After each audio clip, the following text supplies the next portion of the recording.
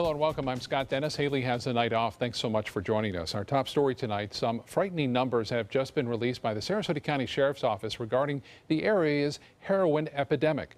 There's been a big spike in heroin overdoses in Sarasota County over the last month. ABC 7's Rick Adams joins us now with more on the problem. Rick? Yes, Scott, heroin is a major problem here in Sarasota County. The numbers are in and they are alarming.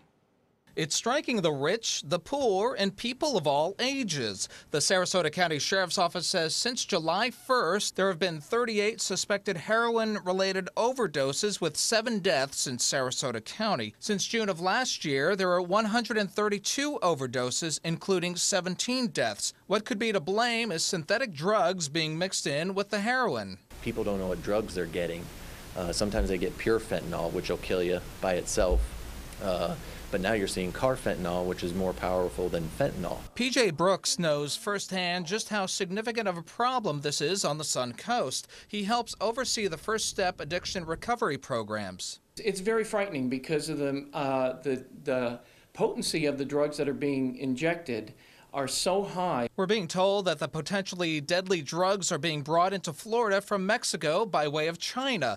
Sheriff deputies say that the number of heroin deaths would be much higher, but since they now have the naloxone equipment, they've been able to save many lives. The Sarasota County Sheriff's Office says they will continue to fight this heroin epidemic very aggressively. A big part of the push will be through awareness. There's not one solution. It's gonna be a multifaceted effort.